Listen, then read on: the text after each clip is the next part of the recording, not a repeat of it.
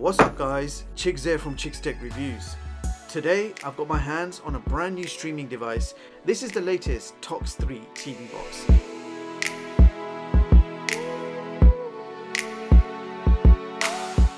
With an interesting, well ventilated design, and is priced around £50 or $55 in the US. Now first of all, inside the box you will find a user manual, an HDMI cable, a power supply. This comes with a standard infrared remote control and it is powered by two AAA batteries, not included. You're also getting an external Wi-Fi antenna, and last but certainly not least, the TV box itself. So here it is guys, the TOX 3 TV box. Now first of all, let's run through the specs. So this box is powered by the S905X4 Quad-core clocked at 2.0 GHz. For graphics, we have the Mali G31. You've got 4 gigs of LPDDR3 RAM, 32 gigs of EMMC storage. There is a MicroSD card slot and it supports up to 32 GB cards. This has a 5 GHz Wi-Fi and Gigabit LAN. You've got Bluetooth 4.1. This is running full Android version 11. Supports HDMI version 2.0. Supports 4K at 60 FPS. AV1 codec is supported, along with 5.1 and 7.1 surround sound. Closer look at the box. On the front we have an LED display. On the side we've got some ventilation and an external Wi-Fi antenna.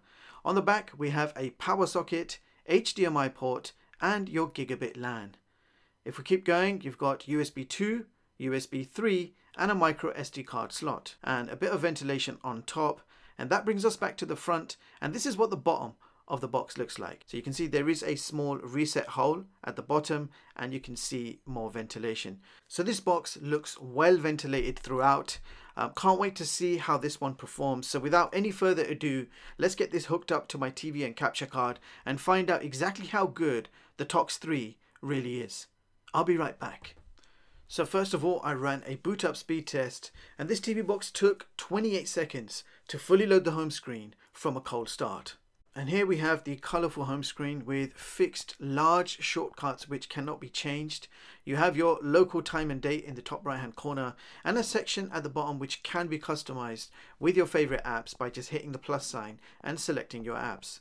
It's also nice to see that we do have a black navigation bar at the bottom which you can simply click to hide or swipe up to bring it back. Now if we head over to the main system settings, go to device preferences and check out the system storage info, you will see that this box has 32 gigs of internal storage with 27 gigs free to use, and I also have my 64 gig USB flash drive connected to the USB port 3, which we're going to use for our 4K tests very shortly. Now if we have a quick look in about, you will see that this box is running full Android version 11, and here is a bit more information on the build and kernels. And you can see that it's quite easy to activate USB developer mode. Now while we're here, other features to mention, if we go into input and devices, you can see we have HDMI CEC and also mouse settings, so you can speed up your mouse pointer or have an extra large pointer size. Other cool features to mention, we have automatic frame rate, which is off by default, and here are the options if you wanted to switch it on. Now it's nice to see that we do have a real-time hardware monitor which will show you various system stats on the top status bar, and this can be quite a useful feature for some people. You also have a choice between two home screens, the TOX launcher which you've just seen, and there is also an option for a desktop layout UI, so two options are there for you to choose from. And you also have a choice for your voice searches, and Google is going to be the obvious choice for most of us. Next up, power settings. So you can change things like what the power indicator on the front of the box does. You can also customize the front LED display, turning it off totally, dimming the display, or even adding elements like CPU temperature, frequency, and display mode. And you can also customize power key and timer action. And right at the bottom we have something new, maximum performance mode. And when I switch this on, notice at the top bar, the CPU speed at the top basically maxes out and stays on the maximum level. So you are basically locking the CPU at its top speed. Now that explains the extra ventilation going around the box. I'm definitely going to keep this on throughout this review so you can keep your eye on that hardware information, the CPU temperature, etc. Very helpful feature. Let's see what happens. And the icing on the cake is, of course, Super User is available. So you could root this box at a flick of a switch if you need to. If you don't want to root it, you can leave it right alone. So a very feature-packed box with lots of options and tweaks that you can play around with. I've showed you some of the main ones, but there is a lot there. Now let's have a look at the complete system apps.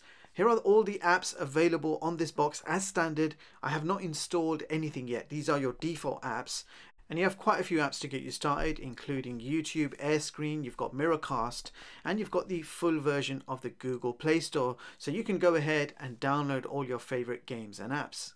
So now I'm going to play some 4K video samples from a USB drive, and I'll be doing this with the included Movie Player app. So let's begin with the usual high bitrate Jellyfish demo, and as you can see, 160 megabits per second video is playing absolutely fine with no issues. I also tested the 180 megabits per second Jellyfish demo, and that also played smooth, but unfortunately 400 megabits per second struggled with this box. So next up, I'm testing a few 4K 60 files with various HDR formats. And you can see the videos are playing back absolutely fine. The colors and contrasts also look really good. And I'm also testing out an AV1 clip. So this clip is 1 minute 26 seconds in length, and the file is under 20 megabytes in size. And you can see the videos playing back absolutely fine. Now it's time to test out screen mirroring. I want to start with Miracast, which is screen mirroring for your Android devices. And I tested this with my Poco F4 GT. Still loving that phone, by the way. And you can see screen mirroring is working absolutely fine with minimal lag. This box also comes pre-installed with AirScreen, which is screen mirroring for your iOS devices. And I tested this with my iPhone 14 Pro, and as you can see, it's quick and easy to connect and works absolutely fine with minimal lag. So this box supports screen mirroring for both Android and iOS devices. So moving on to the YouTube test, and you can see maximum streaming quality supported is 4K 60. So let's go ahead and play a few YouTube trailers.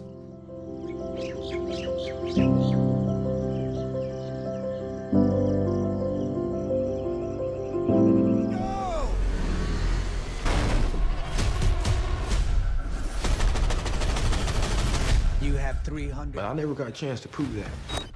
That's cute.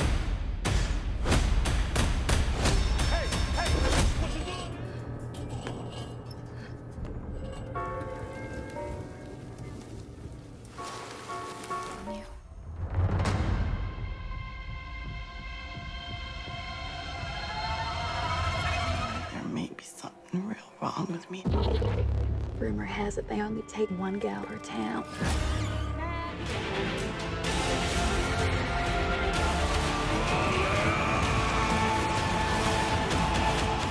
Now Netflix was not available to download from the Play Store, but I was able to download it from the Aptoide TV store. But unfortunately, it's the version of Netflix that requires a mouse to operate, and it's limited to Netflix in SD quality. Come on, Banjo. We're going to get a bit of bait here. And you're getting the same with Amazon Prime Video, maximum SD quality streaming. Alright, so we're moving on to some gaming, starting off with Beach Buggy Racing 2.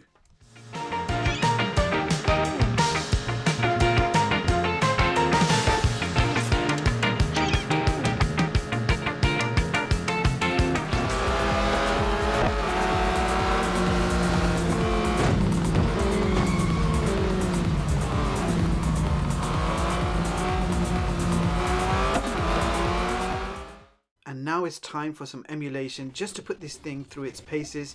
I tested out PSP Emulation with PPSSPP, and we're playing Tekken 6 1x native resolution Vulkan backend, and I guess it's playing okay.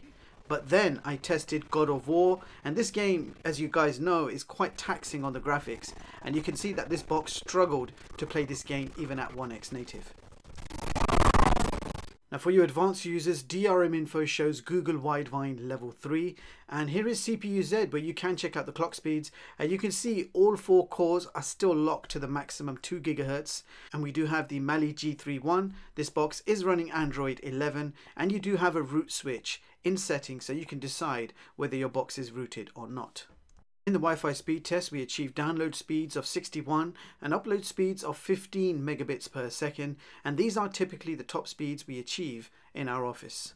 So that brings us to our benchmarks, beginning with Geekbench single core score of 142 and multi-core score of 500. And in the Antutu benchmark test, this box achieves 102K.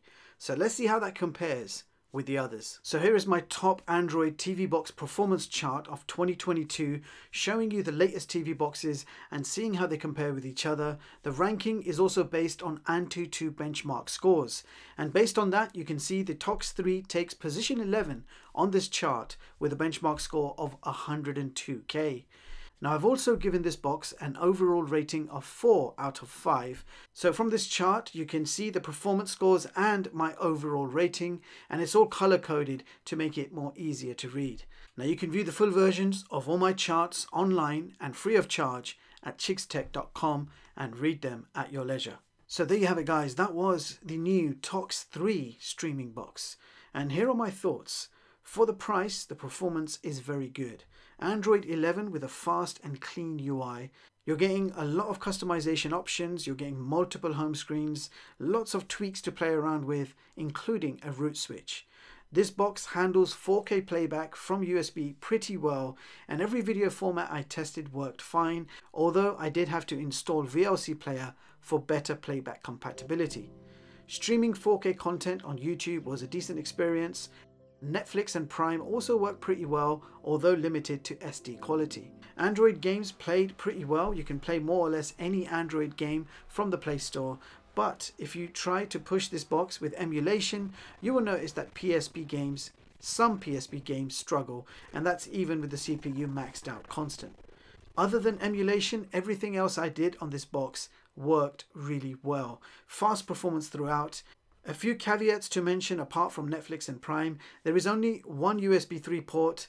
2 would have certainly been nicer than 1. Bluetooth 4.1 should really be discontinued, and I think Bluetooth 5.0 should be the absolute standard minimum expected in all technology products. So bottom line, for under £50, this is still a very good full Android TV box to consider. It's great for your everyday streaming. It's even better for internet TV streaming. The performance means everything is generally snappy in operation. There's no waiting around for videos to load or any buffering issues. It's basically instant playback. Remote control works okay. It's responsive enough for an IR remote control, but some of us will probably prefer a Bluetooth remote or even attach a wireless mouse and keyboard. At least the options are there. Now I hope you found this one useful. Thank you so much for watching, and do hit the like button to support the channel, or better yet, join me on my journey by subbing to the channel if you have not already. Memberships are also now open with lots of extra perks, content and freebies, and lots more. And a big thanks to everyone who has supported the channel so far, and I'll definitely catch you all in the next one. Peace.